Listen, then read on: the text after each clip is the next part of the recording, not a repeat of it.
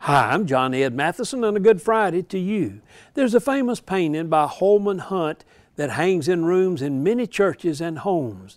It shows Jesus standing at a cottage, gently knocking on the door. An unusual thing about the picture is that there's no handle on the outside of the door. It can't be opened from the outside. The picture is based on Revelation 3:20. Behold, I stand at the door and knock. If anyone will open the door, I will come in and dine with him and he with me. The door has to be opened from the inside. God doesn't knock down the door of our hearts to come in. He gently knocks, and we have to open and invite Him in.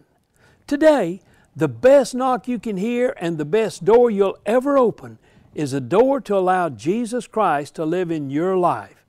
Hey, please, open the door today.